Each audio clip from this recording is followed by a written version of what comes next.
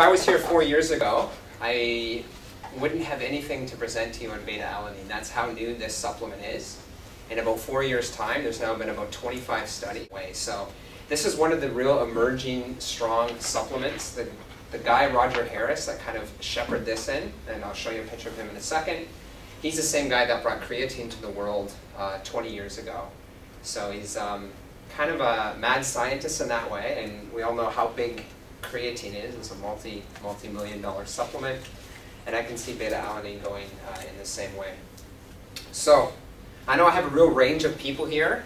Very few people have a science background, so I'm going to just step everyone through nice and slowly. Again, if something doesn't make sense, just shoot your hand up or just yell at me, and I'll try and re-explain it. I first want to cover why buffers would improve performance. What is the physiology during intense exercise? What is lactic and lactic acid, and why does that shut down the muscle? And why does that limit performance?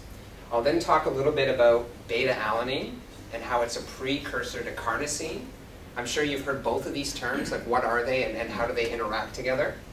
And then finally I'll talk about how when you increase carnosine contents, you can get an improvement in performance, and I'll show you some studies on that.